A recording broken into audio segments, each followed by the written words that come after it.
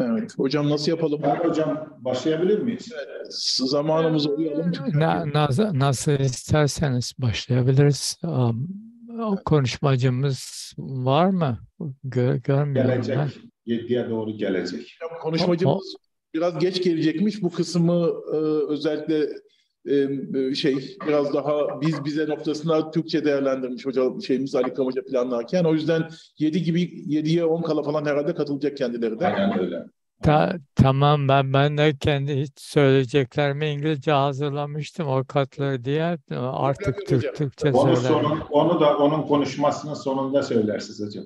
Oldu peki. Onun da sırası var. Hasan hocam başlayabilir miyiz? Tabii başlayarız. Teşekkür ediyorum. Başlıyoruz. Sağ olun.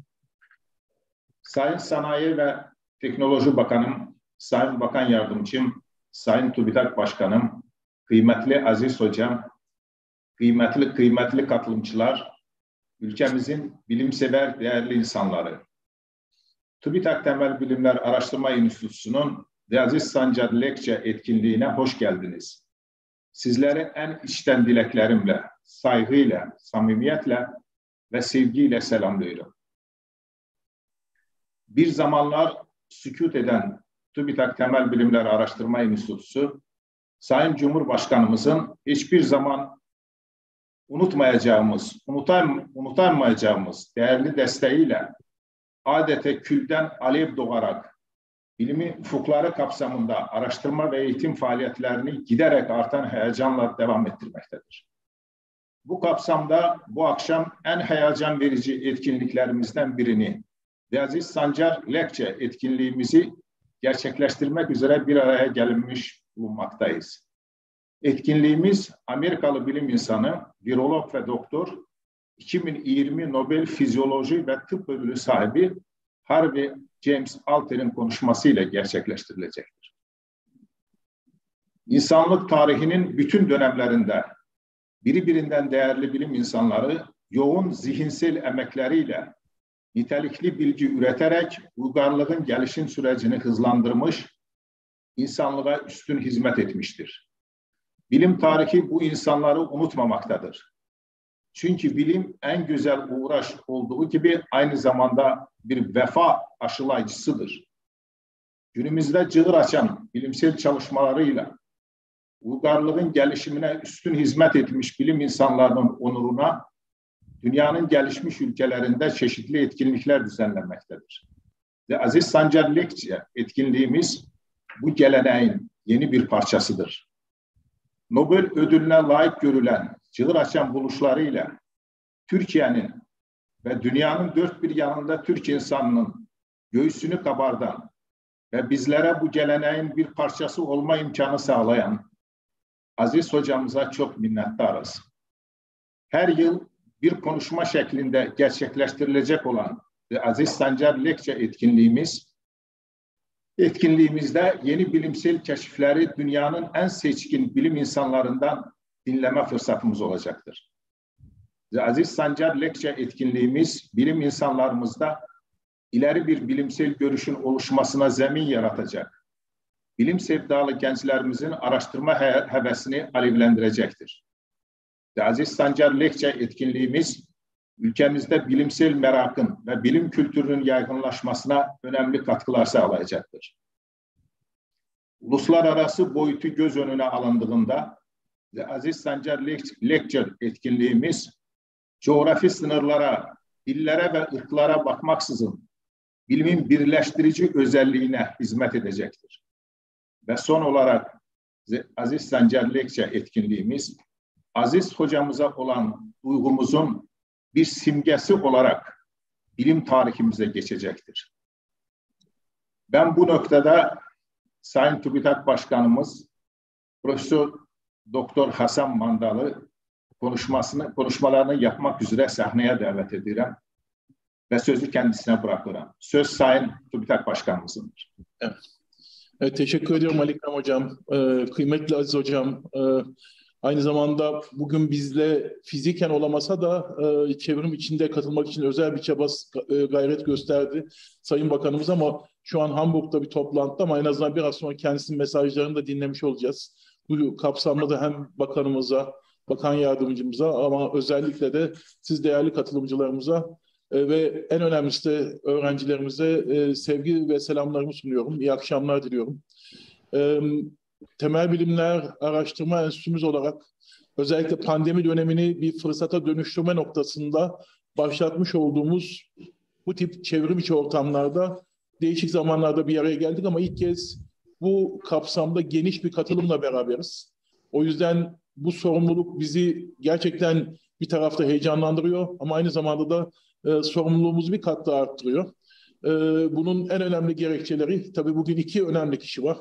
Birisi bu seriyi başlatmış olduğumuz ve kendisiyle her zaman bir araya gelmekten büyük öğrenme sürecinde olduğum, onur duyduğum Aziz hocamız, Aziz Sancar hocamız sağ olsun tekrar bugün bizi kırmadı. Hem bu etkinliğin yılda bir kez de olsa bizlerle çevrim içi de olsa bir araya geleceğimiz Aziz Sancar konuşmaları olarak başlatılan bu etkinlik için kendisine ismini kullanma hakkını verdiği için teşekkür ediyoruz. Ve yine bugün konuşmayı yapacak olan da 2020 yılındaki Nobel ödülü kazanan bilim insanlarımızdan Harvey James Altur'a tekrar teşekkürlerimizi sunuyoruz. Alikram hocamız bu oturumun bu kısmını birazcık daha işte bizlerle açılış kısmını planlamış. O yüzden Türkçe vermemizi istedi.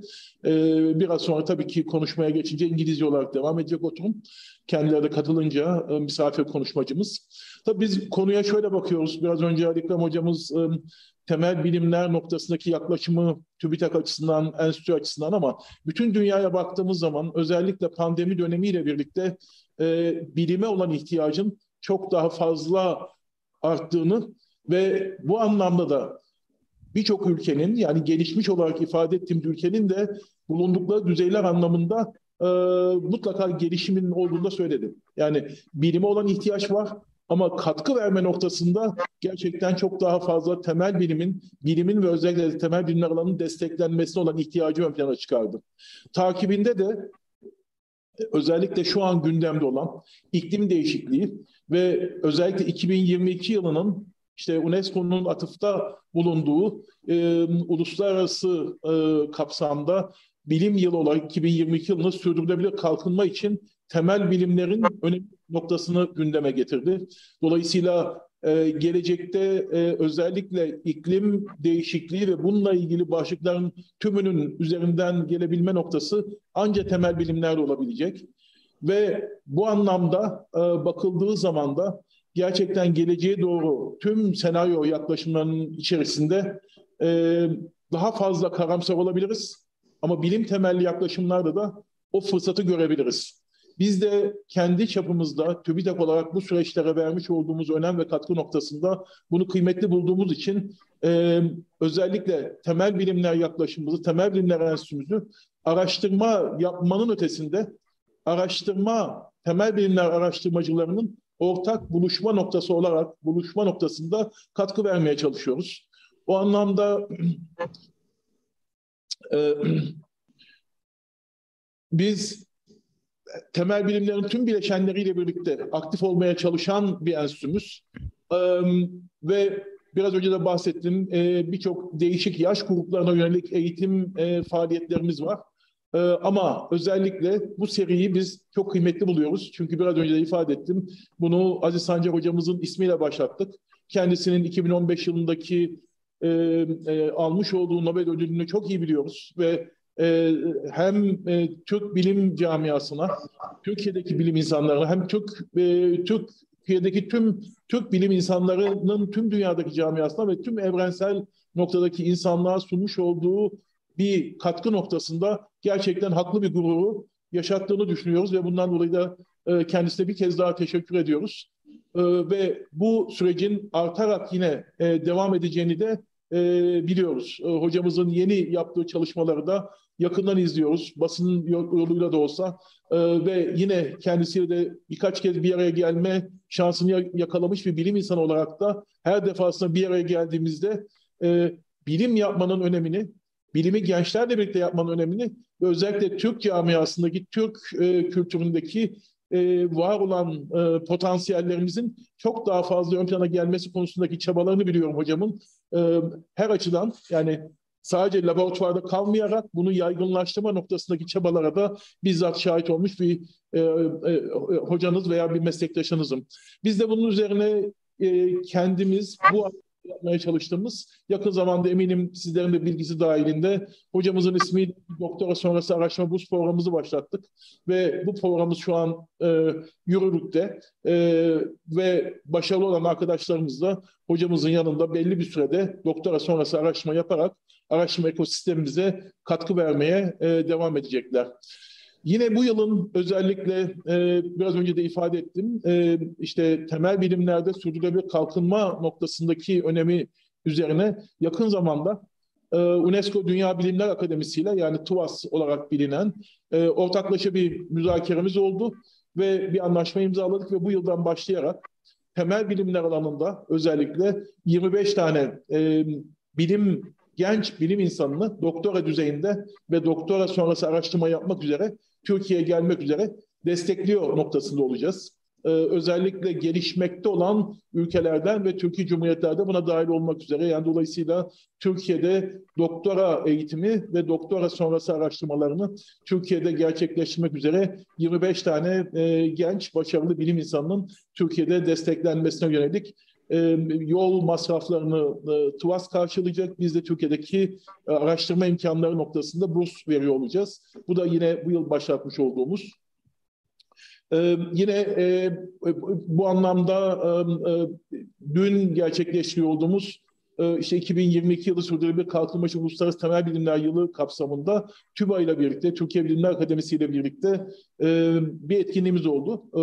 Türkiye Cumhuriyetler'de yaşayan genç bilim insanlarımız, doktor aşamasında olan genç arkadaşlarımızla temel bilimler üzerine bir haftalık bir yaz kursu düzenliyoruz. Biz de ona katkı vermeye çalıştık. Bu da güzel bir etkinlik olarak kesinlikle söyleyebileceğimiz. Özetle bakmaya çalıştığımız gerçekten bilime olan ihtiyaç, temel bilime olan ihtiyaç çok daha fazla artıyor olacak. Bunun içinde olmazsa olmaz en önemli ihtiyaç noktası insan kaynağımız ve her yaş grubundaki insan kaynağımız. Biz de TÜBİTAK olarak bu süreçlerin içinde olmaya devam edeceğiz. Bugünkü tabii bizlerle birlikte olacak olan konuşmacımız 2020 yılında fizyoloji ve tıp alanındaki Nobel ödülünün sahibi Dr. Harvey James Alter. Kendisi bir tıp araştırmacısı, hekim ve virolog. Çok sayıda bilimsel keşif ve başarılar içeren bir kariyere sahip. Özellikle hepatit B virüsünü ve daha sonra da hem A hem de B olmayan yani non-A, non-B yani NAN-B noktasındaki virüsün veya hepatit C olarak bildiğimiz virüsün saptanmasına yol açan Avustralya antijeninin keşfedilmesinde önemli bir rol aldı. Bu önemli keşiflerin ötesinde kendisi aynı zamanda hepatit C enfeksiyonunun doğal seyrini tanımlayarak sıklıkla kronik hepatite ilerleyen ve ayrıca siroz ve karaciğere bağlı ölümlere evrimini kanıtlamış noktasında katkıda bulundu. Bu bulgunun devamında da yine Dr. Alter'in milyonlarca transfüzyonla ilişkili hepatit vakasının önlenmesine izin veren diğer bulguları da elde eden bir bilim insanı. Kendisi Amerika Birleşik Devletleri Halk Sağlığı Servisi tarafından verilen en yüksek ödül olan Halk Sağlığı Hizmeti Üstün Hizmet Madalyası'na dahil olmak üzere birçok ödülün sahibi. Ayrıca transfüzyon tıbbı alanında uluslararası itibara dayalı Amerikan Kan Bankaları Birliği'nin Karl Leinstein anma ödülünün sahibi. Yine Amerika'daki Ulusal Bilimler Akademisi ve Tıp Akademisi'nin üyesi ve ulusal sağlık enstitülerinin seçkin araştırmacılarının arasında kendisi yer alıyor. Dolayısıyla kendisini de bu şekilde gerçekten tanımış olmaktan, yapacağı konuşmayı dinleyecek olmaktan, ilham verici konuşmasını dinleyecek olmaktan dolayı da memnuniyetimizi ifade ediyor. Kendisine de şimdiden tekrar teşekkürlerimizi kurumum adına, TÜBİTAK adına sunuyorum ve tekrar bugünkü etkinliğin verimli geçmesini diliyor. Başta Aziz hocamız, davetli konuşmacımız Doktor Harvey Alter ve siz değerli katılımcılarımıza tekrar katılımlarınız için teşekkür ediyor. Etkin ve verimli bir seminer olmasını diliyorum. Sayın TÜBİTAK Başkanımıza bu değerli konuşması için çok teşekkür ediyoruz. Sanayi ve Teknoloji Bakan Yardımcımız Sayın Mehmet Fatih Kacır, geçmişte ve yakın zamanda TÜBİTAK Temel Bilimler Araştırma Enstitüsü'nün etkinliklerine katılmış, konuşmalar yapmıştır. Sayın Bakan Yardımcımız ve Aziz Sancar Lekçe etkinliğimizi de duyduğumda çok heyecanlanmış. Fakat yurt dışı görevi nedeniyle video kayıt olarak hazırladığı konuşmasını bize ulaştırmıştır. Şimdi söz Sayın Bakan Yardımcımızındır. Sayın Bakanım, saygıdeğer hocam Profesör Doktor Aziz Sancar, değerli Profesör Harvey, kıymetli katılımcılar, değerli hocamız Profesör Doktor Aziz Sancar'ın onuruna düzenlenen Aziz Sancar konuşması serisinin ilk programında sizlere hitap ediyor olmaktan büyük memnuniyet duyuyor. Hepinizi sevgi ve saygıyla selamlıyorum. Saygıdeğer hocamız Mardin'den başlayıp Nobel'e uzanan hayatında karşısına çıkan engelleri aldırmadı. Bilim insanı olmanın kendisine kazandırdığı merakı kovalamaktan asla vazgeçmedi. Onun ve ekibinin çalışmaları sayesinde kanser başta olmak üzere birçok hastalığın tedavisine bugün bir adım daha yakınız. Hocamızın kıymetli çalışmaları kadar bizde heyecan ve mutluluk uyandıran husus ise derin vatan sevgisi. Bu topraklara, milletimize olan sarsılmaz bağlılığı. Memleketine faydalı olan tüm dünyaya faydalı olur düsturuyla hareket eden hocamız, Türk gençliğine, Türk bilim insanlarına örnek bir başarı hikayesi sunmakta. Onlara rehber olmakta. Bizim bu memlekete borcumuz var diyerek her an memleketine faydalı olmayı hedef edinen, idealleriyle kendini yetiştiren insanların nasıl evrensel hale gelebildiğini herkese kanıtlamakta. Bu noktada birçok Türk vatandaşının aklına gelen bir soru var. Aziz Sancar hocamız 50 yıl önce ABD'ye ayak basıp bilimsel çalışmalarını o ülkede gerçekleştirmeseydi Nobel ödülü alabilir miydi? Maalesef ki o günün Türkiye'sinin şartlarını dikkate aldığımızda bu soruya olumlu bir cevap vermek oldukça güç. Ama bugün çok farklı bir Türkiye ile karşı karşıyayız. Türkiye artık kuvvetli Ar-Ge altyapısına sahip bir ülke. Pandemi tüm dünyada olduğu gibi bize de sağlık alanında bilimsel çalışmaların, inovasyonun, Ar-Ge'nin, üretim yetkinliğinin ne kadar önemli olduğunu bir kez daha hatırlattı. Pandeminin ilk döneminde Amerika Birleşik Devletleri Başkanı, Amerikan teknoloji devlerine solunum cihazları üretmeleri için sosyal medyada çağrılarda bulunurken, Türk mühendislerin yoğun emekleriyle yerli solunum cihazımızı 2 hafta gibi kısa bir sürede seri üretime kazandırdık. Somali gibi hiç yoğun bakım solunum cihazı olmayan ülkelere bu cihazları hibe ederek tüm dünyaya nefes olduk. Yine pandemi döneminde attığımız önemli adımlardan bir diğeri, ülkemizdeki araştırma kabiliyetlerini ve deneyimlerini seferber ederek yürüttüğümüz aşı çalışmaları oldu. Türk bilim insanlarımızın yoğun çalışmaları sonucunda yerli inaktif aşımız Türkovak acil kullanım onayını aldı, vatandaşlarımızın hizmetine sunuldu. Böylelikle Türkiye, dünyada COVID-19 aşısı geliştiren sayılı ülkeler arasında yerini aldı. Türkovak'ın yanında TÜBİTAK'ın desteğiyle yerli VLP ve mRNA tabanlı aşılarımızın çalışmalarına da devam ediyoruz. Bu çalışmalarla birlikte dünyada sağlık alanında çalışmalarda yaşanan gelişmeleri de yakından takip ediyoruz. Özellikle de genetik alanında baş döndürücü hızda yaşanan gelişmelerin tüm insanlığa umut ışığı olduğunu görüyoruz. 90'lı yıllarda insan genom haritası çalışmaları başladı ve bir insanın gen haritasının oluşturulması yaklaşık 13 yıllık bir süreyi aldı. Ve bu projede yaklaşık 3 milyar dolarlık bir kaynak kullanıldı.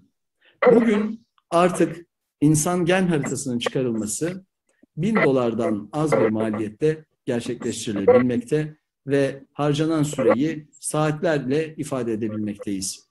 Genetik kodlarımızı çok daha ucuza ve çok daha hızlı bir şekilde çözümleyebilmek, kişiselleştirilmiş tıp uygulamalarında ve ileri tedavi yöntemlerinde bir çığır açıyor. Omics teknolojileri, rejeneratif tıp, immünoterapi, sentetik biyoloji gibi çığır açıcı alanlarda bilimsel çalışmaların sayısının her yıl katlanarak arttığına yakından tanık oluyoruz. Biz de önümüzdeki dönemde Türk bilim insanlarımızın sağlık bilimleri ve sağlık teknolojilerinde gerçekleştireceği çalışmalara desteklerimizi artıracağız. Hedefimiz Türkiye'yi sağlıkta, sağlık teknolojilerinde dünyada söz sahibi ülkeler arasına dahil edebilmek. Bunun için gerekli fiziki altyapıyı özellikle son 20 yılda yaptığımız yatırımlarla ülkemize kazandırdık. Yetkin insan kaynağımız da mevcut. Aziz Sancar hocamızın çizdiği yolda ilerleyen gençlerimiz, TÜBİTAK'ın hayata geçirdiği Aziz Sancar doktora sonrası araştırma programı ile birlikte insan kaynağımız her geçen gün daha da güçlenmekte. Temennimiz, gençlerimizin yurt dışında araştırmalarına başlamış olsalar dahi günün sonunda çalışmalarını ülkemizde sürdürebilmeleri.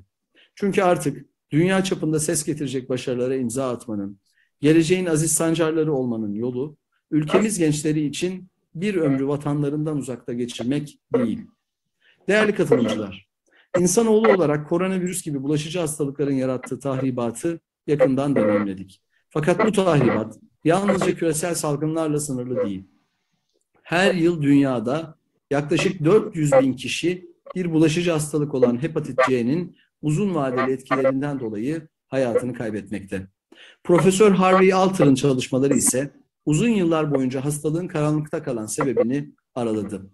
Yalnızca kronik hepatite ışık tutmakla kalmayıp aynı zamanda milyonlarca hayatı kurtaracak olan kan testleri ve tedavilerinin de temeli atıldı. İnsanlık faydasına yürütülen bu çalışmalar asla unutulmayacak. Bugün bir araya gelmemize vesile olan Aziz Sancar konuşmaları ile kendisinin çalışmalarını yakından dinleme imkanına kavuşacağız. Ben bu vesileyle Aziz Sancar konuşmalarının organizasyonunda başta TÜBİTAK Temel Bilimler Araştırma Enstitümüz olmak üzere emeği geçen herkese teşekkürlerimi sunuyorum.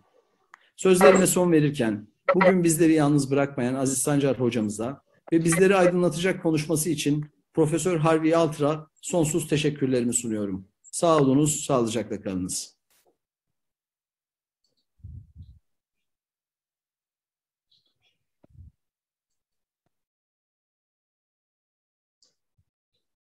Şimdi Sayın Bakan Yardımcımıza çok teşekkür ediyoruz bu değerli konuşması için.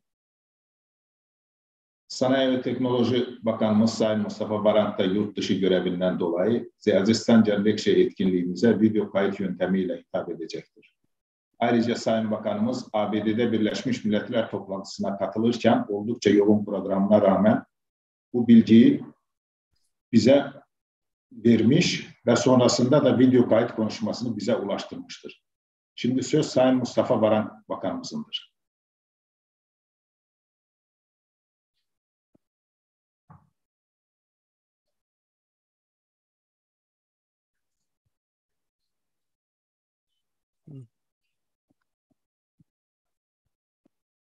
Harvey. Yes. Can you please unshare for a couple of minutes? Unshare. Yeah. Thank you. Okay, sorry. Sure.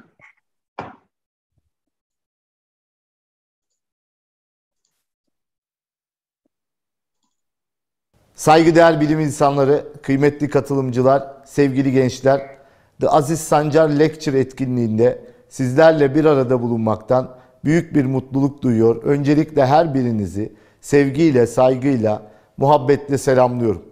Bu etkinliğin taşıdığı anlam ve içerik itibarıyla çok vizyoner bir girişim olduğuna yürekten inandığımı belirtmek istiyorum. Bu vesileyle The Aziz Sancar Lecture girişiminin hayata geçmesinde katkısı olan TÜBİTAK Temel Bilimler Araştırma Enstitüsü'ne teşekkürlerimi sunuyorum. The Aziz Sancar Lecture girişimi ülkemizle birlikte bilim dünyasına hayırlı uğurlu olsun. Değerli misafirler, son 20 yıldır Sayın Cumhurbaşkanımızın liderliğinde bilim ve teknoloji alanındaki çabalarımızı kararlılıkla sürdürüyoruz.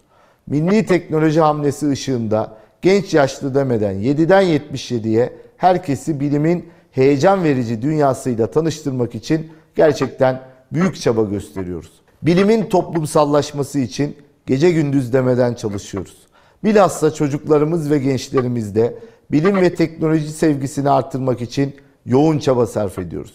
Heyecanı ve coşkusu her yıl katlanarak artan Teknofest yarışmaları, bilim şenlikleri, gökyüzü gözlem etkinlikleri bu çabamızın en önemli nişaneleri. Ulusal ve uluslararası lider araştırmacılar programları bilime, teknolojiye, araştırmacılarımıza verdiğimiz desteğin en somut göstergesi. Bilim merkezleri, deney yap teknoloji atölyeleri, gençlerimizi bilime ve geleceğin trendlerine ısındırma noktasında attığımız önemli adımlardan sadece birkaçı. Bakanlığımızın destekleriyle hayata geçen teknoloji geliştirme bölgeleri, Ar-Ge ve tasarım merkezleri, bilim ve teknoloji ekosisteminin önemli aktörleri olarak görev yapıyorlar. Biz bu politikaları neden hayata geçiriyoruz? Bu programları neden destekliyoruz? Bu hamleleri neden yapıyoruz? Bunun cevabı bizim açımızdan çok net. Çünkü bizim bir derdimiz var. Çünkü biz biliyoruz ki insanlığın gelişiminin itici gücü bilim ve teknoloji tutkusudur. Çünkü biz inanıyoruz ki insanlığın bugününü dününe göre daha güzel yapan bilim ve teknolojidir. İnsanlığın bugün karşılaştığı ve yarın karşılaşacağı sorunlara çare bilim ve teknolojidir. Değerli misafirler, sizlerin de gayet iyi bildiği gibi insanoğlunun dünyayı, uzayı, hatta ve hatta kendisini anlama çabaları yüzyıllardır devam ediyor. Bugün gelinen noktada birçok konuda önemli aşamalar kaydettik. Örneğin 1960'lı yılların sonlarına doğru Amerika Birleşik Devletleri uzay programında önemli başarılar elde etti ve insanoğlu ilk kez Ay'a ayak bastı. Bu başarı Ay'a gidecek temel bilgi ve teknolojilerin geliştirilebilmesi sayesinde geldi. Diğer taraftan Amerika Birleşik Devletleri aynı yıllarda çağın hastalığı kanserle mücadele programını da başlattı. Fakat bu program başarıya ulaşamadı. Bunun nedeni de yaşamın moleküler temelleriyle ilgili yeterince bilgiye sahip olamamamızdı. Gördüğünüz gibi temel bilginin ve teknolojinin varlığı ya da yokluğu gece ile gündüz arasındaki fark gibi büyük farklar oluşturuyor. Ama günümüzde yaşamın moleküler düzeyde işleyişine ışık tutan bilgi üretimi konusunda adeta devrimsel gelişmeler yaşandı. Tabii bu gelişmeler öyle kendi kendine olmadı. İnsanlığa hizmet etme yoluna kendini adamış, kararlılık sahibi bilim insanları sayesinde gerçekleşti. İşte Aziz Sancar hocamız bu alanda çığır açan bilim insanlarından bir tanesi. Hocamız çalışmaları sayesinde layık görüldüğü Nobel ödülüyle ülkemizi son derece gururlandırdı. Elbette insanlık yararına böylesine önemli çalışmalar gerçekleştiren Aziz Sancar hocamız her şeyi hak ediyor. Bu manada biz de Sanayi ve Teknoloji Bakanlığı olarak bir adım atmak istedik. Bizleri gururlandıran kıymetli Aziz Sancar hocamız adına bir araştırma burs programı ihdas ettik. Esasında biz hocamız için bir şeyi yapalım dedik ama hocamız burada da kadir şinaslığını gösterdi. Aziz Sancar doktora sonrası araştırma burs programıyla genç bilim insanlarımız çalışmalarını hocamızın araştırma laboratuvarında sürdürebilecek. Ülkemizde ihtiyaç duyulan nitelikli insan kaynağının gelişimi noktasında bu program ülkemiz için büyük önem arz ediyor. Ve bu sayede yetişen bilim insanlarımız da tıpkı Aziz Sancar hocamızın yolundan ilerleyerek dünyada çığır açıcı işlere imza atacaklar. Değerli misafirler, bugün bir araya gelmemizi sağlayan The Aziz Sancar Lecture etkinliğini Aziz Sancar hocamızın onuruna düzenliyoruz. Bu etkinlik bizim için çok önemli bir sayfa. Şüphesiz The Aziz Sancar Lecture'da The Schrödinger Lecture, The Dirac Lecture, The Oppenheimer Lecture, The Abdüsselam Lecture gibi dünyadan ses getirecek. Bu manada The Aziz Sancar Lecture ülkemiz için bir ilk olduğu gibi kabul ederse Aziz hocamıza da bir vefa borcumuzdur. Her sene yapılacak bu etkinlikte yeni keşifler veya ortaya çıkan yeni problemler tartışılacak. Daha da önemlisi The Aziz Sancar Lecture bilim camiasına vizyoner bir bakış açısı sağlayacak. Bu sene çevrim içi olarak gerçekleştirdiğimiz etkinliği önümüzdeki yıl inşallah yüz yüze gerçekleştireceğiz.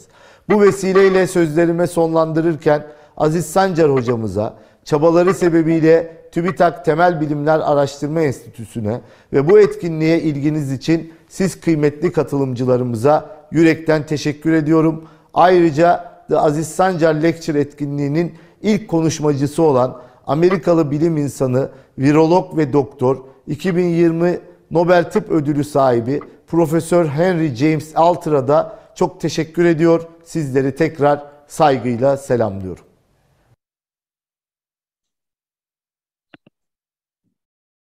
Sağ olun. Sayın Bakanımıza çok teşekkür ederiz bu değerli konuşması için. Now we can pass to English part of our event. And we sorry very much, Harvey, for delay 5 minutes. We had a problem in Zoom program, so please excuse us for this. So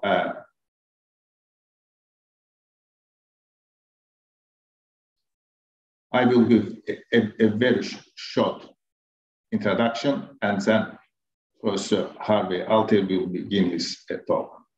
Dear Dr. Harvey Altay, dear Professor Aziz Sancar, dear Professor Hasan Mandal, the President of TÜBİTAK, dear participants, dear colleagues and friends, dear students. Today is a special day as we come together for the most exciting scientific event of TÜBİTAK Research Institute for Fundamental Sciences, namely the Aziz Sancar lecture event.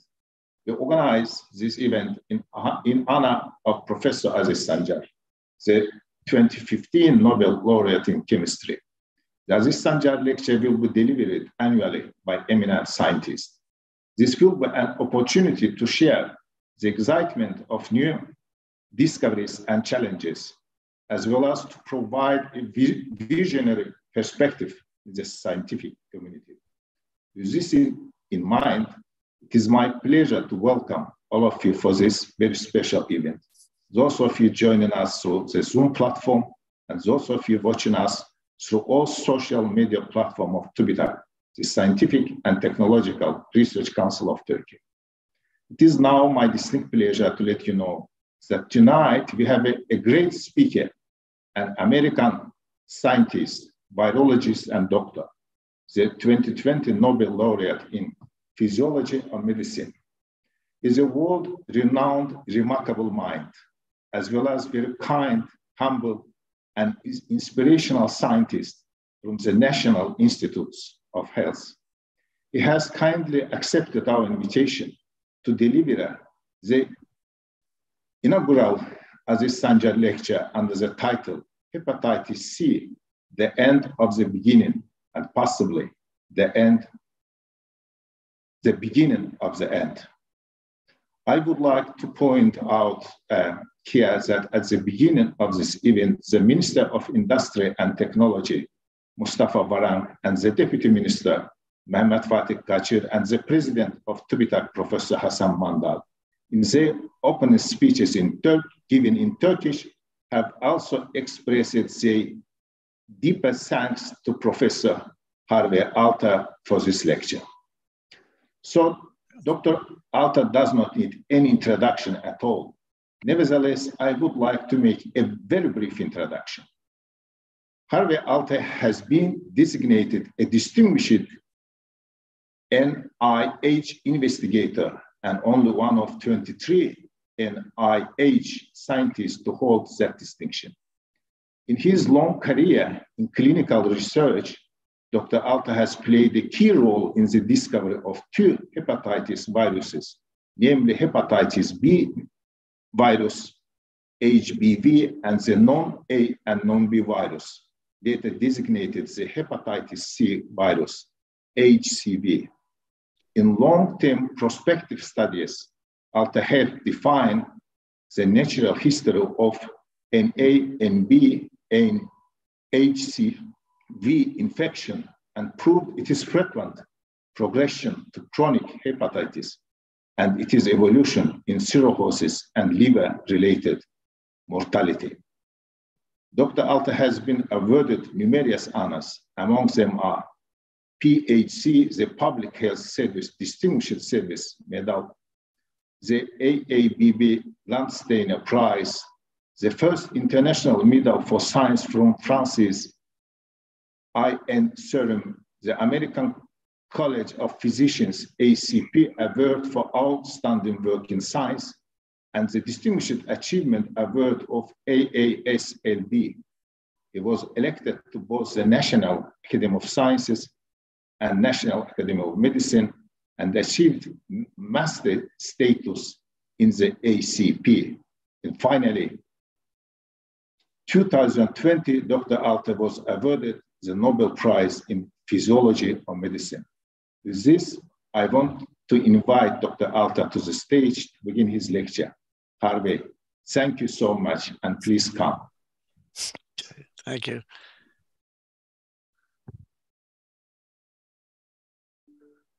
Oh.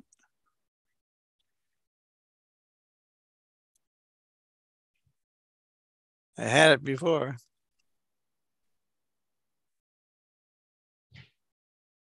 Can you share your slides?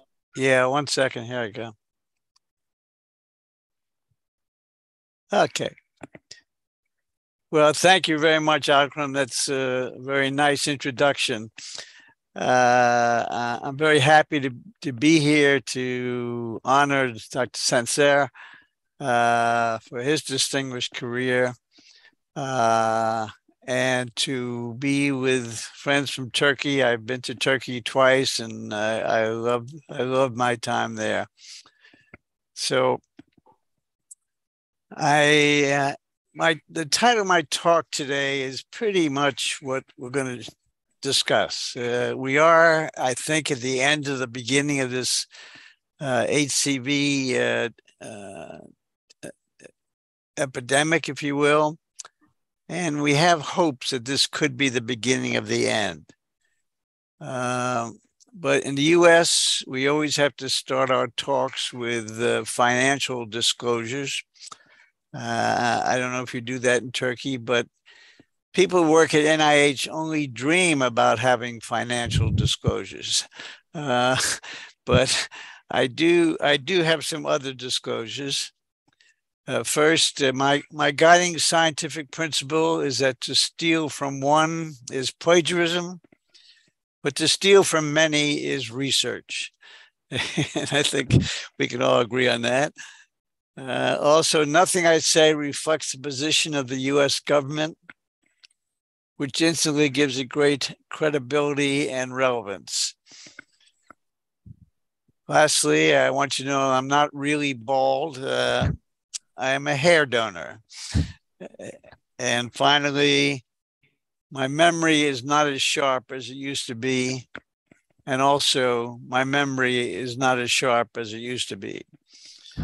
So with that, let's proceed. At the time I won the Nobel Award, I received this congratulatory card from Paul Pokras and his wife, and I thought it was profound. It said, "There is no elevator to success. You have to take the stairs." And I think if there's any message I want to leave to the young people in the audience today, this is it. Science is a very stepwise process. And the stairs not only go up, but they also go down, and you'll reach disappointments.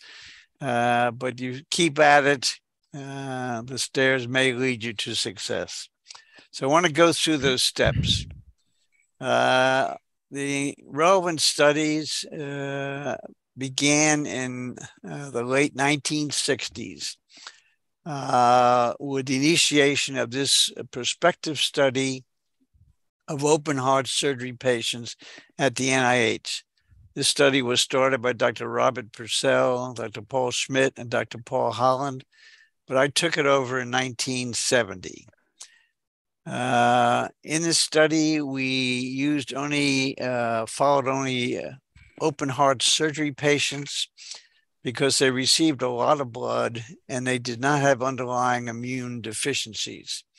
We sampled them every 1 to 2 weeks post-transfusion for 3 months, and then every month for an additional 3 months. We saved the donor samples whenever we could, but all we could do to measure hepatitis at that time in 1970 was the alanine aminotransferase test, ALT, and serology, early serology for hepatitis B, hepatitis B surface antigen. But we saved all these samples in a frozen repository. And as technology improved over the years, we were able to go back time and time again and find important new things. The very first thing we found was that prior to 1970, the rates of either icteric or anicteric hepatitis were as high as 33%. And this was due, shown to be due in part from a study by John Walsh, who showed that if you received at least 1 unit of blood from a paid donor, a commercial blood donor, you had a 51% chance of getting hepatitis, whereas if you received blood from only volunteer donors, the risk was only 7%. And this is because these paid donors had bad lifestyles and probably were sharing needles and other things. So in 1970, based on this information, we were able to adopt an all-volunteer donor system and introduce the first generation test for hepatitis B surface antigen. And as you can see, that caused a precipitous fall in post-transfusion hepatitis from 33% to just under 10%, even though the amount of blood transfused shown here in these squares did not significantly change. So this was the first big step, and probably nothing we've ever done since that time has had as much impact, because we've never had rates as high as this since that time. In 1973, the Abbott laboratories developed a more sensitive test for hepatitis B surface antigen. We went back into our stored samples and showed, somewhat to our surprise, that only about 25% or 30% of the total hepatitis was due to hepatitis B virus, and that there was some other non-B entity out there. In 1975, Feinstein, shown here on your right, Kapickin, and Purcell discovered the hepatitis A virus using immune electron microscopy. These were our collaborators here at NIH, so we immediately sent these non-B samples to Steve Feinstein, and he tested them and found that not a single case of non-B hepatitis was due to the hepatitis A virus, the only other known virus at that time. It was thus in a brilliant step of deductive reasoning that we said if these cases were not A and not due to the hepatitis B virus, that we would call them non-A, non-B. And I apologize for this awkward nomenclature, but we chose not to call it hepatitis C at that time because we hadn't yet proven it was a virus, and if so, how many viruses might be involved. The next step was the chimpanzee model. The chimps were instrumental in the early discovery phase of this disease.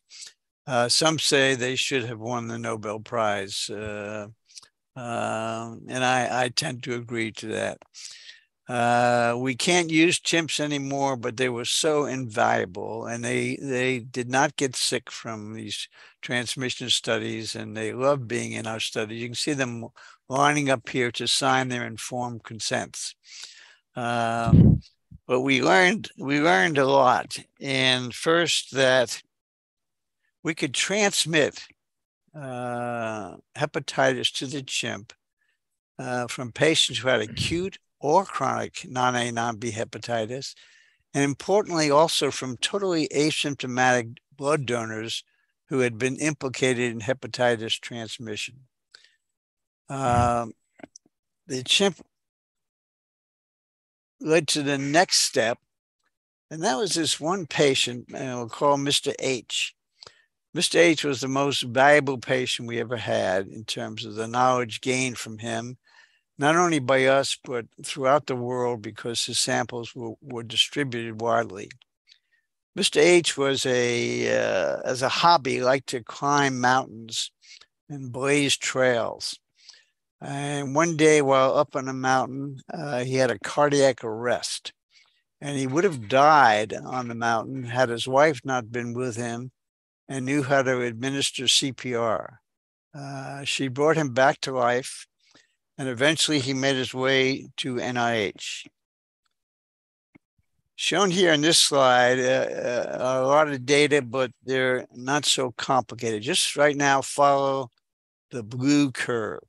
That is the ALT elevation. So you can see that he was transfused here with 19 units of blood at time 0. The enzymes began to rise around week 5 and then went up very rapidly to a peak of 2,112. The upper limit normal being 40. At that time, he was jaundiced and feeling quite ill. But he recovered rapidly. The enzymes came down quite rapidly and were back almost to normal by week 14.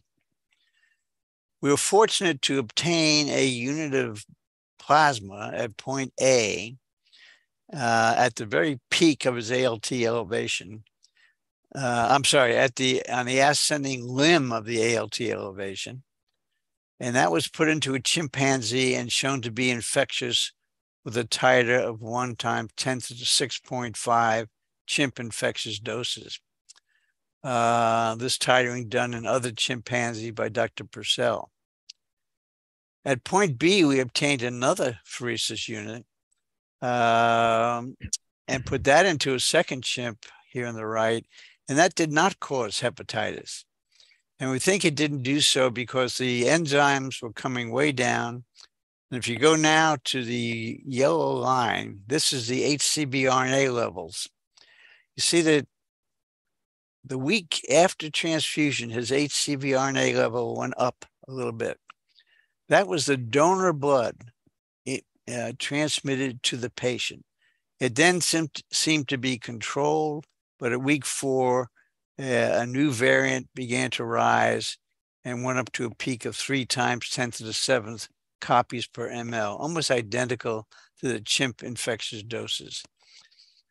The other reason that the sample at point B wasn't infectious was at that time antibody was present and the virus was probably immunocomplex as shown here on the bottom right, but we don't need to go into that. Now we had both the chimp model and this titered infectious inoculum.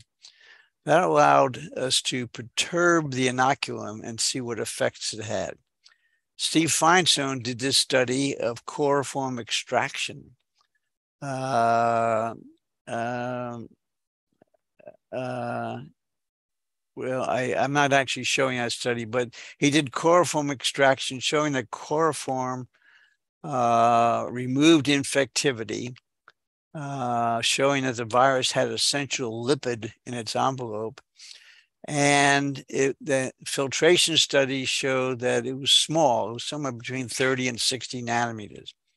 This narrowed the list of potential viral candidates down to the small RNA viruses, the alpha viruses or flaviviruses, or it could have been a hepatitis B-like virus. But we had a lot of evidence that it wasn't related to hepatitis B. So I thought it was either going to be a totally new class of viral agents or one of these small RNA viruses. And Dan Bradley, the CDC, was one of the first to say this is most consistent with being a flavivirus, which proved to be correct. Now, we tried to find a specific test for non-A, non-B, but had difficulty in doing so. So meanwhile, we studied the patients more intensively, did liver biopsies on 39 patients, and found that most of them had very mild or only moderate chronic hepatitis. Some had even milder hepatitis, but 10% even had cirrhosis, and 13% had severe, what was called chronic active hepatitis that time, that would probably progress to cirrhosis. So over time, we did repeat biopsies on 20 of these patients and showed that most were stable, that some actually seemed to improve, which may have been just sampling error, but 25% progressed to cirrhosis while under observation. So in the end, we had 8 out of 39 patients, or 20%, who developed cirrhosis. And this number has held up over the decades. Somewhere between 20 and 30% of patients with hepatitis C will go on to cirrhosis. And importantly, in this study, we showed that 3 of these 8 patients died of liver failure. 3 others had very severe liver disease when they died of their underlying heart disease. So we now knew that we had a serious disease, not just a transaminitis, as some people thought, but a virus that could become persistent and could lead to cirrhosis and liver cell death. So while the clinical severity of non-A, non-B became increasingly evident, we still had no serologic or enzymatic, radioimmunologic, or even molecular assay that was specific for non-A, non-B. And we tried all of these approaches. So it was very frustrating. And at that time, I wrote this poem of frustration called "I Can't See the Forest for the HBAGs." It went, "I think that I shall never see this virus called non-A, non-B, a virus I cannot deliver, and yet I know it's in the liver. A virus which we often blame, but which exists alone by name. No antigen or DNA, no little test to mark its way. A virus which in our confusion has forced it into mass collusion to make exist just by exclusion. But is it real or an illusion? Oh, great liver in the sky, tell us where and show us why. Send us thoughts for this elusive virus. Let us find this elusive virus. If we don't publish soon, they're going to fire us." Well, this poem, which I had the nerve to present at a scientific meeting, seemed to have stimulated the field. And very shortly thereafter, Michael Houghton and his group at Chiron Corporation cloned the non-A, non-B agent. They did this by taking a known infectious plasma from a human and from a chimp, pelleted the plasma to condense the virus if it was present. They then extracted the RNA, then reverse transcribed the RNA to cDNA, and then importantly, after cutting this up with restriction enzymes, they used a new phage vector called phage GT11. And this vector would not only carry the genetic information from any virus, but would express any protein that was coded for by the genes. They then infected E. coli with this phage, let the E. coli grow in agar, then lysed the E. coli onto filter paper, and then did another important step. They made the assumption, Michael Houghton did, that there must be antibody present in people who are infected, because no virus has ever been found that doesn't induce an antibody, even though we'd never been able to detect an antibody in the absence of an antigen. The story goes that Chiron Corporation examined 6 million clones before they found a single clone that was reactive by this assay. But once they had a reactive clone, they could subclone it, express the protein, expand the genome, and finally they had enough protein to develop an antibody assay against this virus, which they now called hepatitis C. This is a picture of Dan Bradley on your left at the CDC, who was working with the Chiron Corporation, and Michael Houghton on the right at the time he received the Lasker Award and later the Nobel Prize.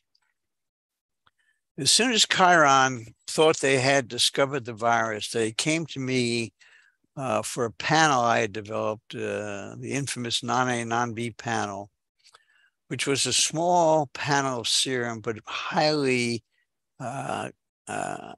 pedigreed, in that every positive sample had been proven infectious in the chimp, and every negative sample came from blood donors who had donated at least 10 times and never been implicated in hepatitis transmission.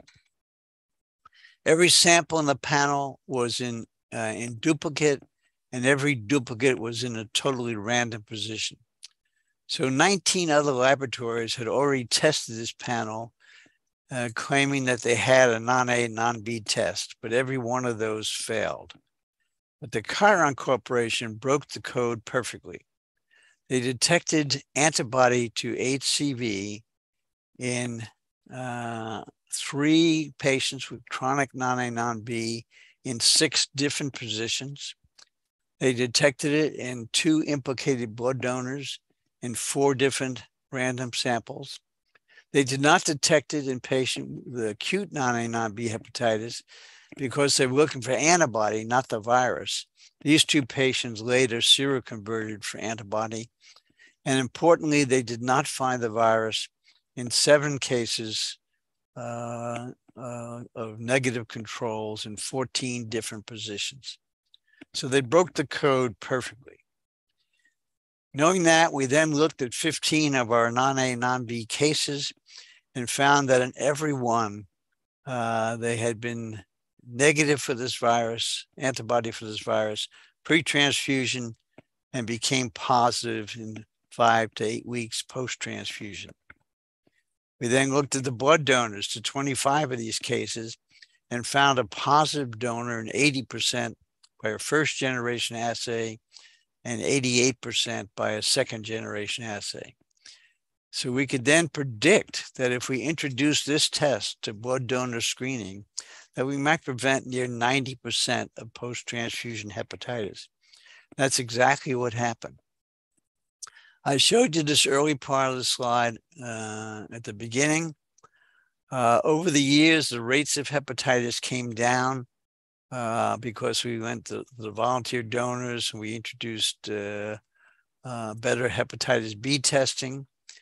And we decreased the amount of blood. So starting around 1979, the amount of blood was reduced to by 50% in general.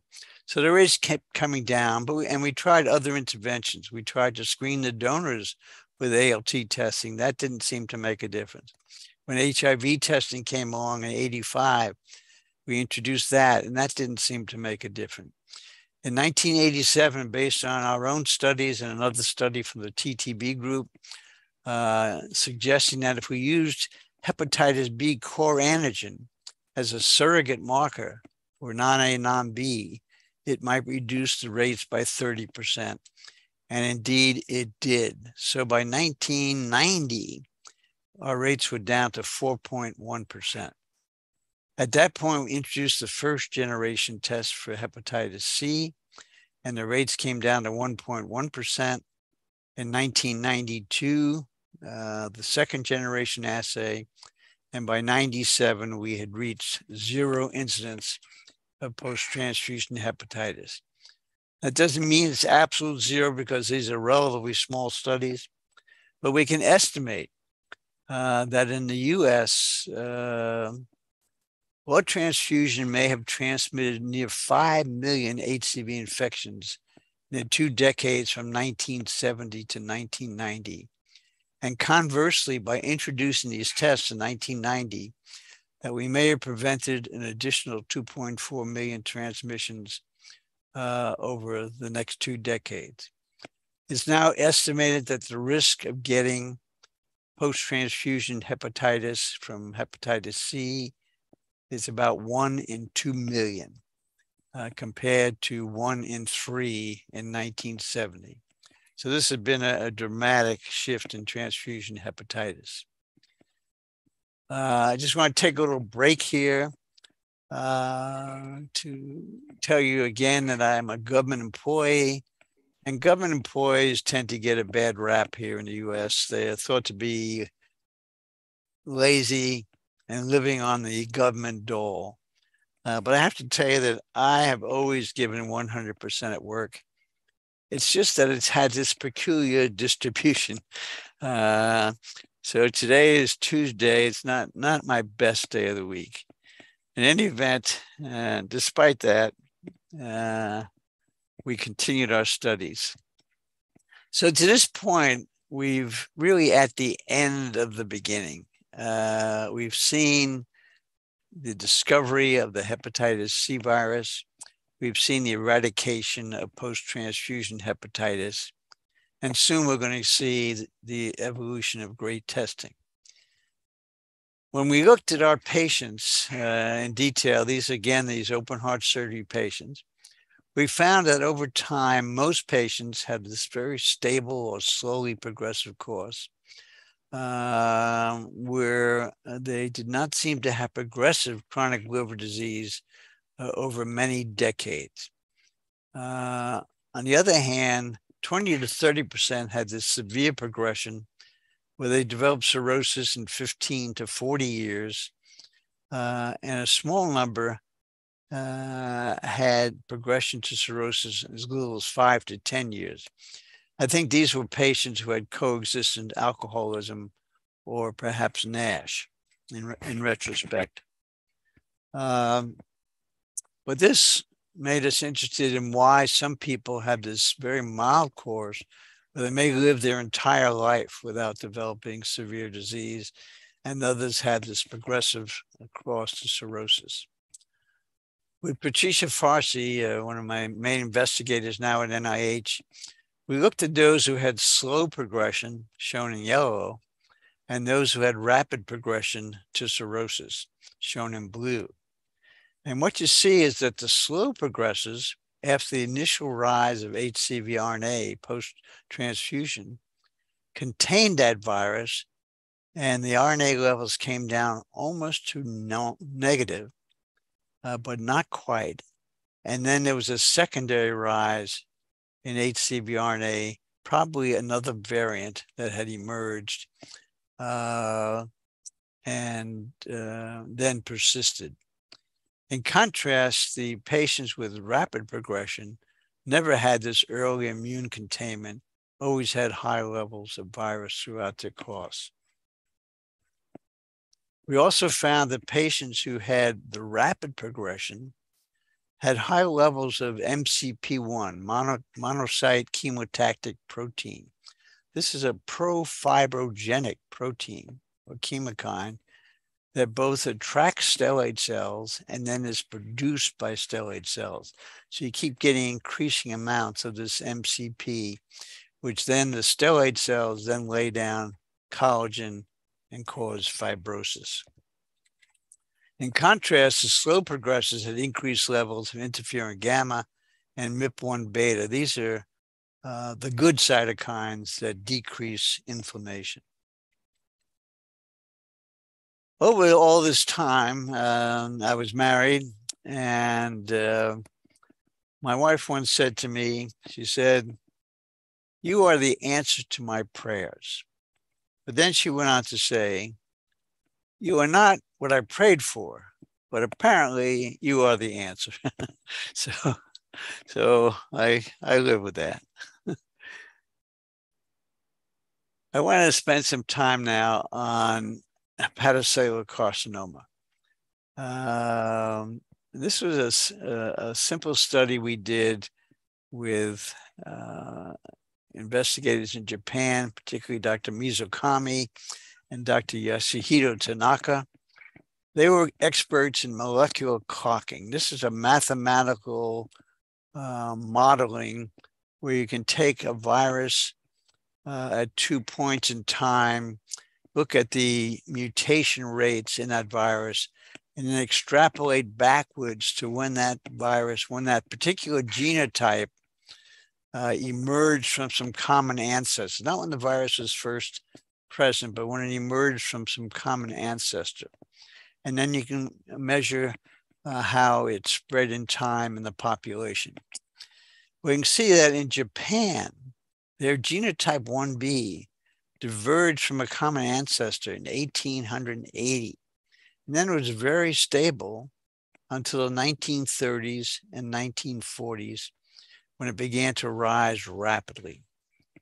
Well, what was happening in Japan in the 1930s and 1940s was they were at war, first with China and then with the Allies.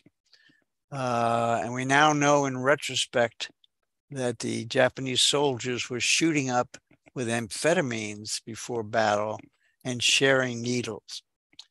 So this was the cause of their epidemic, which is now tapering off because the drug use is not very prevalent in Japan, and because the initial population has died off. In the US, in contrast, genotype 1A first appeared in 1910 and then was stable until the 1960s, 1970s, and 80s. But what was happening then in the US is that we had our own drug epidemic, our needle sharing, recreational use epidemic, which unfortunately is not abating in the US. But the point of this slide is that there's a 30 to 40 year difference in these two curves. And that Japan has an 8 to 10-fold higher incidence of hepatocellular carcinoma than we do in the US. And the Japanese have always said that's because we have had the virus longer than you have. And when you've had it as long as we have, your rates will go up similarly. And that has proven to be true. In this study by Dr. El Sarrag at Baylor University, he shows comparing the late 1970s with the late 1990s, a threefold rise in hepatocellular carcinoma in the US, and it's all due to hepatitis C, not to B and not to other causes. And it was said in 2009 that assuming no changes in the standard of care, the total number of patients with advanced liver disease by 2029 is projected to be fourfold higher than it was in 2009. And indeed, that's what would have happened. However, there has been a dramatic change in the standard of care. The drugs have progressed from interferon alone to ribavirin, pegylated interferon, and finally to these direct-acting antivirals, which are really miracle drugs. So that now we have 95 to 98% cure rates, actually many times 100% cure rates in many studies. These drugs, which are taken orally only for 3 months, are just amazing in curing virtually everybody. So that is the official end of the beginning, because now we not only have discovered the virus, eradicated transfusion hepatitis, but now have these drugs that can cure the disease. So we have to talk about now, could this be the beginning of the end? Well, that depends on whether you see the glass as half full or half empty. With cure rates now approaching 100%, from this time forward, once HCV infection is identified, no one should develop cirrhosis or die from hepatitis C sequelae. And that's true. But if you see it from the half empty side, you know that there are still many hurdles to eradication.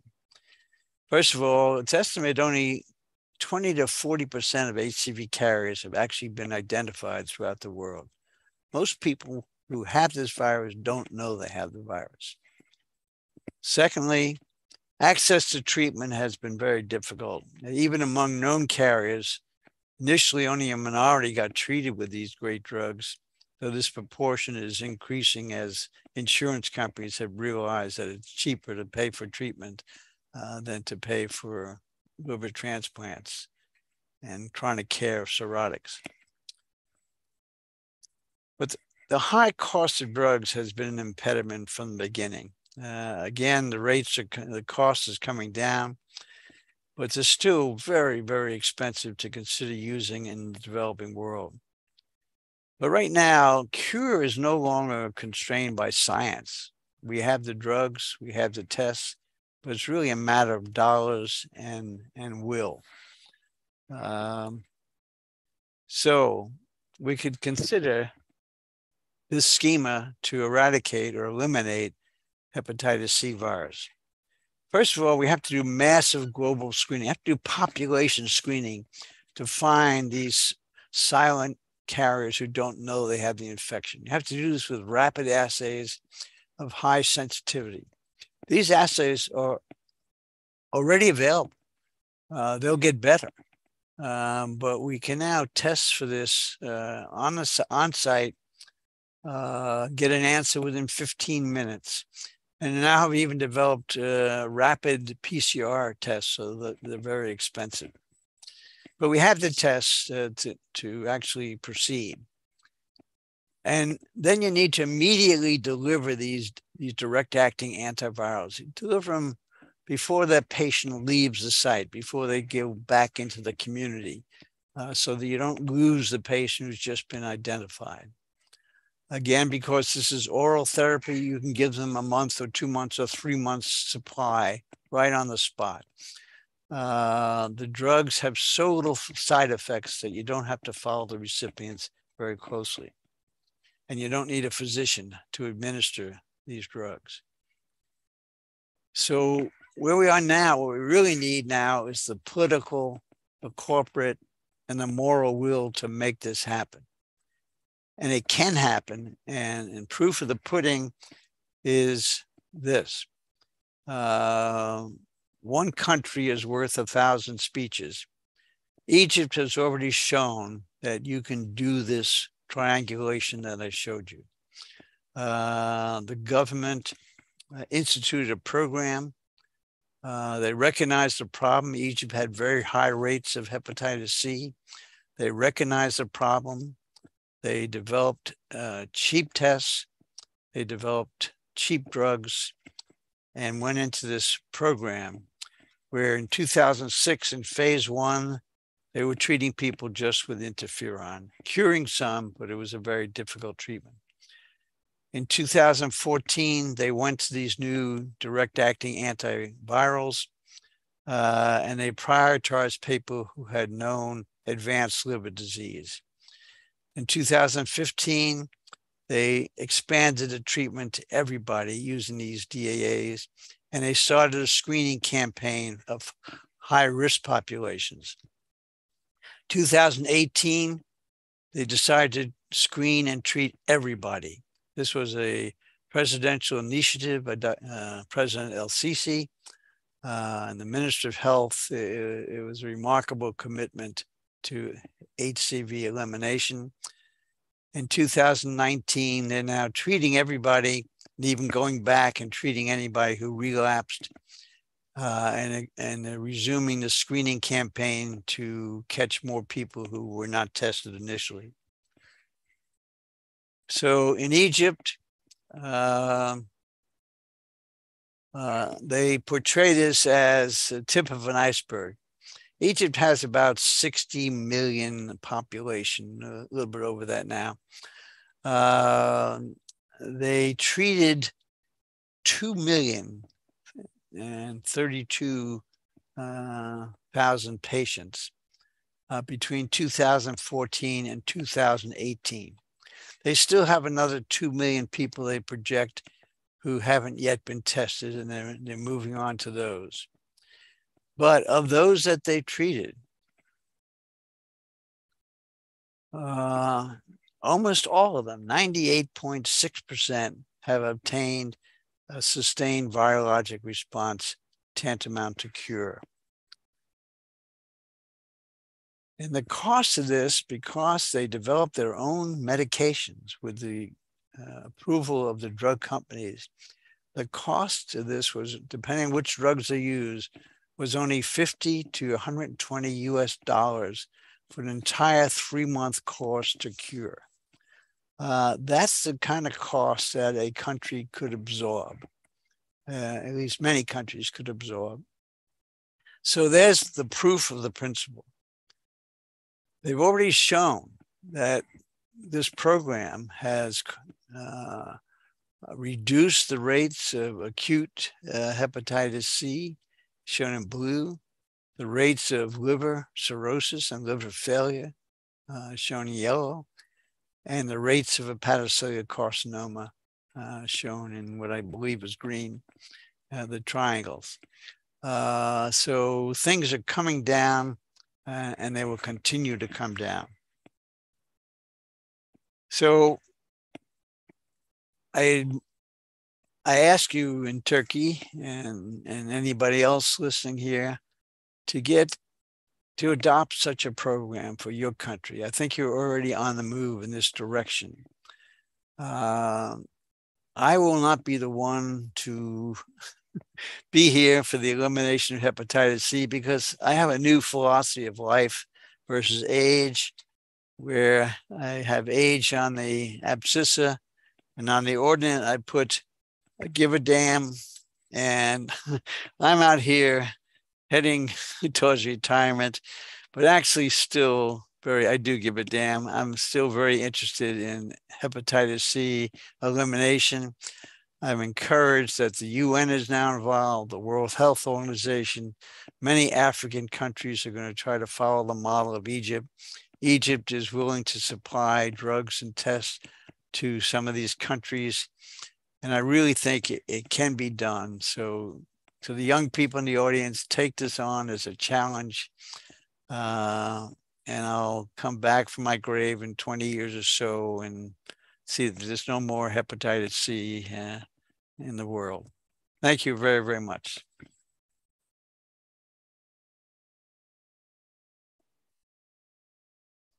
Harvey, thank you very much for this very deep, exciting, and comprehensive lecture. That was a pleasure and honor for us. Thank you. Can we now pass to session of comments or some questions? Sure. Starting from our dear Hoca Aziz Sancar, Professor Aziz Sancar. Aziz Hocam, please come. All right.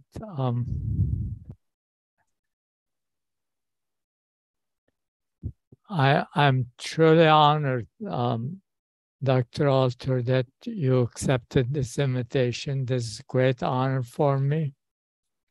And you have a great sense of humor.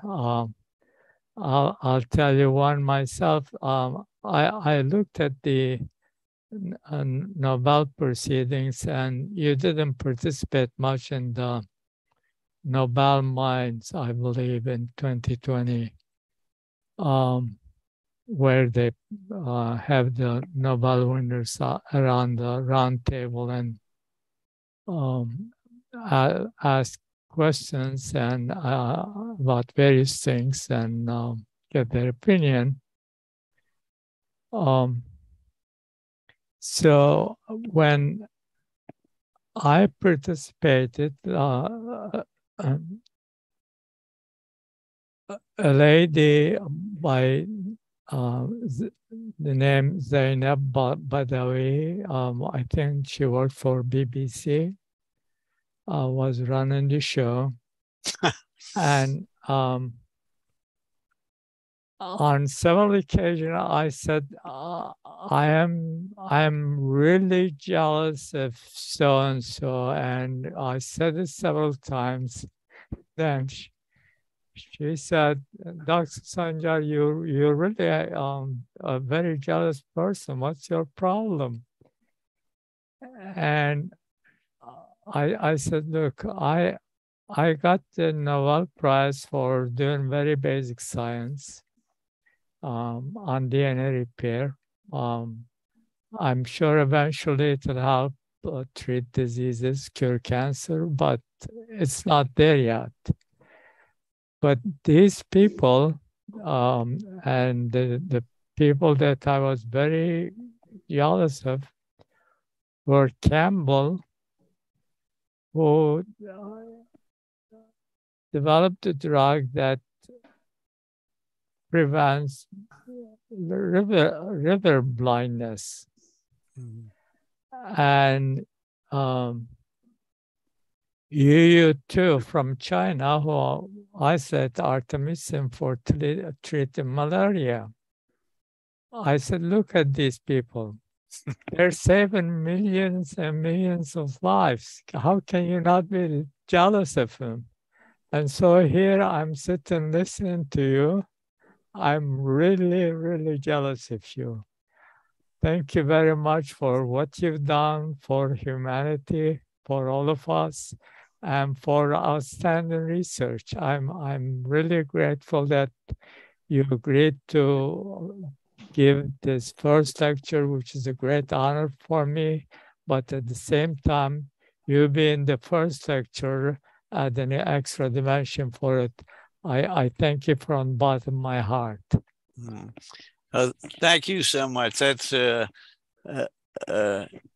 very warm statement, and I watched you smile during my presentation. That kept me going. but you should not be jealous, because none of these drugs or treatments or anything happen in a vacuum. They're always built on prior work.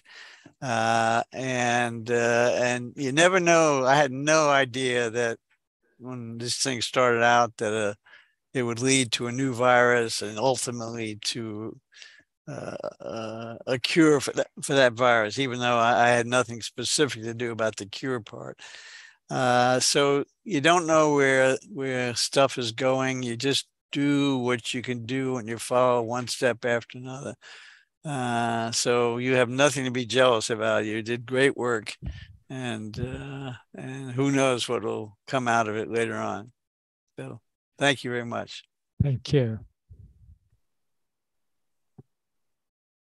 So Hasan Hocam, Professor Hasan Mandal, will you make some comment, please?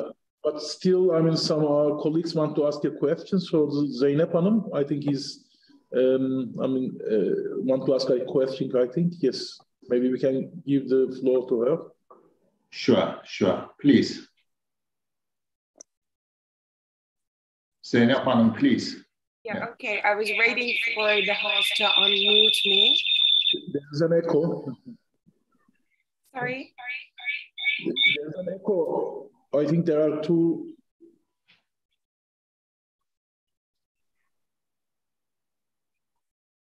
Okay. Yeah, I think now it's okay, isn't it? Yes, it's okay. Okay. First of all, let me express my feelings about Dr. Holter and Professor Sancar, because it's a great honor to meet with them, to watch them. And this was an amazing presentation. Also, it was really, there were so many detailed information about hepatitis C. And also it was fun. And also knowing your wife's prayer, and I have no idea about the best day of the week for you, because you said that Tuesday is not the best day. So I wonder, what is the best day? Is there any specific that you picked as a great day for you? Well, in truth, I've enjoyed every day of working. Sunday though. It's you know, science is so inherently interesting. Medicine is so interesting that for me, they were all good days. They weren't all productive days. I wouldn't say that, but they were enjoyable days. And my wife has been a great partner. She's always supported me. But again, for the young people, I always say the hardest part of research is getting the balance between your work and your family. It's an almost impossible endeavor, but you have to really try hard to not leave your family, your children in the lurch while you're doing your work. So I think that's the reason why I'm still single, because I have no idea how to balance that. Yeah, it's very difficult. And when you do get a partner, you need to have a partner who's really supportive. But it can be done. Yeah. So let me introduce myself. First of all, I'm an assistant professor in Bursa Uludağ University in law faculty. So I'm interested in medical law and ethics, specifically. specifically. So my question is a little bit about the, you know that the most popular virus is COVID-19 at the moment. So I wonder, is there any correlation between COVID-19 and the patients with hepatitis C? This is the first question. And also about the vaccination, I mean, like, would you make some comments about the vaccination of hepatitis and whether, like, because there is so many individuals rejecting the corona vaccination or COVID-19 vaccination, and what do you think about these vaccination for hepatitis? So you think that individuals have rights still to reject the vaccination, or do we have to treat them if they reject the vaccination? So I wonder what you think about the ethical and the human rights aspect of the treatment and the vaccination part of the hepatitis, and also the correlation between COVID-19 and hepatitis. Yeah. Thank you so much. Yeah, I'm not sure. I'm not aware of a COVID-induced hepatitis, although the virus gets around to almost every organ. So I imagine it can get to the liver as well. But that particular aspect is not a problem. The vaccination question is a great ethical question, a social ethical question. I can personally not understand why people would not take the vaccine. It's very clear that it's life-saving, hospital-saving. It doesn't prevent the COVID vaccine doesn't prevent infection, but it definitely prevents serious disease in most cases. And why anyone would want to risk hospitalization or dying from COVID just out of whatever. And I know in America, it's a political issue, not so much a medical issue. I don't know about the rest of the world, but it's a shame. In terms of hepatitis, hepatitis B vaccine is incredibly effective. And if every country gave burst doses to newborns, hepatitis B could be prevented almost entirely. And Taiwan has done beautiful studies to show that with universal vaccination of newborns, not only do the rates of hepatitis go down and liver disease go down, but the rates of cancer go down very dramatically. So the vaccination program is something that every country should do for B. We don't have a vaccine for C, and there's nothing immediately on the horizon. Therefore, this test and treat strategy is the way to cure without a vaccine. Instead of preventing, you cure. And because it's such a innocuous treatment that you can just give it to everybody. So that's the stage we're at. I don't even know if people are going to pursue a vaccine because the treatments are so good. Although if you really want global elimination, a vaccine is the best way to go. Okay. More question, please, or comment.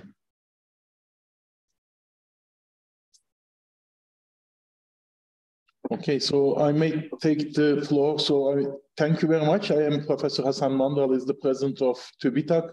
So once more, we thank the Dr. Halter very much. I mean, we really enjoyed from the lecture, in a sense of an educating type of a lecture, and also going deep in science and also showing the impact. So I think it's the kind of a way also we are learning, including myself, how we can, introduce our presentation in terms of the education part, in terms of the science part, and in terms of the impact. And many young researchers are following this lecture, and I can read that, at least 40 comments coming from the chat. They're all thanking you, Dr. Halter, and also including, of course, to our Professor Aziz Sancar, putting all, his efforts as well to, solve the problem of the humanity, but also showing that how the science is important, and also how we can educate the people by means of the science. So in this respect, I thank you very much for your giving your time for us, for you, for sharing with us. And I also thank Professor Aziz Sancar Hoca. He's also, joining us for today. And of course, we will keep in touch with you. And I am sure that, our young scientists, although in future we will have more difficult challenges, more complex and more dynamic challenges, but this type of lectures are giving a kind of a potential and also the more responsibility that, yes, the science is, there's more difficult challenges, but the science will give the right answer. So thank you very much for your kind attendance and contribution for our lecture, and also the science, and also for the humanity. Thank you. Thank you. Really enjoyed it. Thank you. Thank you. Harvey, there are a huge number of messages in the chat. All of them thanks you for this nice lecture, expressing their gratitude and many, many good words in your address, and also in your address of Aziz Sancar Hocam. I'm very sorry that circumstances make it so I couldn't be there, but this seemed to work out well. I'm very pleased to be here. Yeah, we hope and we look very forward to see you in person in future. Okay. With us here. So okay. Maybe a couple of last questions, please. Scientific questions, please. Okay. So, maybe Ogin Hoca, he's the former student of... Sure. Ogin Hoca, please come. Well, thank you very much. Okay, thank you. Thank you. Dr. Halter, thank you very much. It was so nice to see how things were done previously, because with the today's technology, it would have been so different to discover a virus, right? So It was so nice to sort of see how you did this discovery.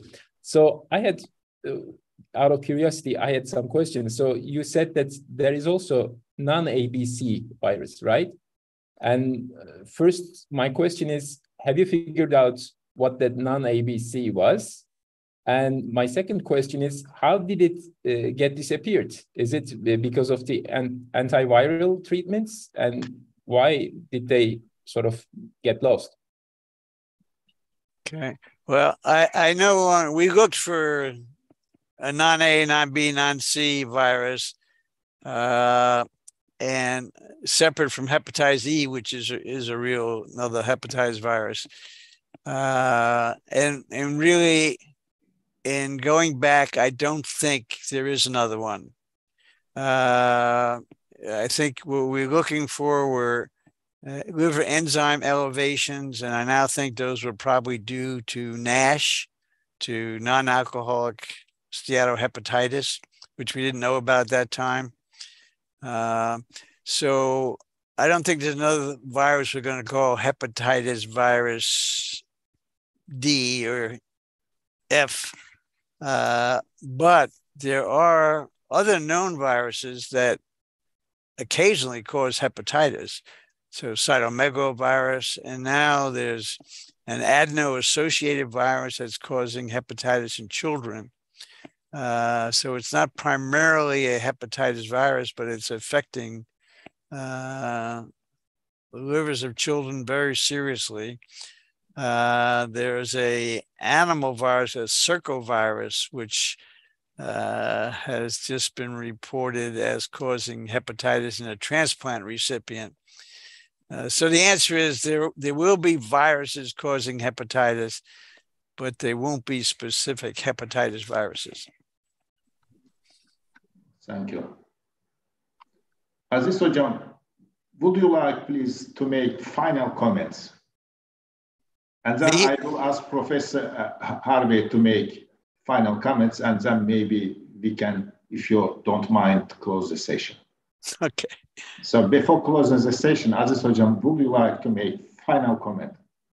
Yeah, I mean, Aziz Hoca, can you open your voice?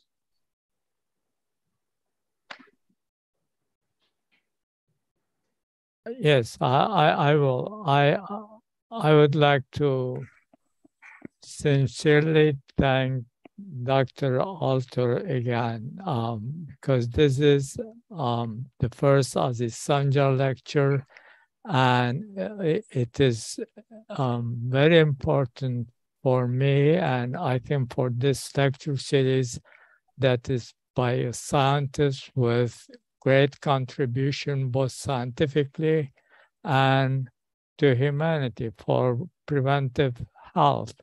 So I can't say good enough about the contribution of Dr. Alter. I am very grateful to him. For you, for the organizers of this lecture series, I'm grateful to my country that really honors me, and to TÜBİTAK that has been very supportive, and to you, Alikram Hoca, that took the initiative and organized this lecture series. Thank you all very much, and I thank all the participants for hearing both Dr. Alter and my comments here. Thank you. Thank you, Aziz Hocam. That was a pleasure and honor for us, indeed. Harvey, once again, I want to sincerely thank you for all you have done today for us, for your kindness, for accepting our invitation, and for coming and joining us this evening. Will you please like to make your final comment? Well, thank you again for the invitation, but I just, it feels that incomplete because I can't go shake the hands of you and Dr. Sancar. I would like to do that. But anyway, it's been a great experience for me. I like to teach, and I like to have young people listening in, and even old people too. But, so I thank you for the invitation, and I really enjoyed it. Thank you. Thank you. Thank you. Yeah. Oh, bye. Bye-bye.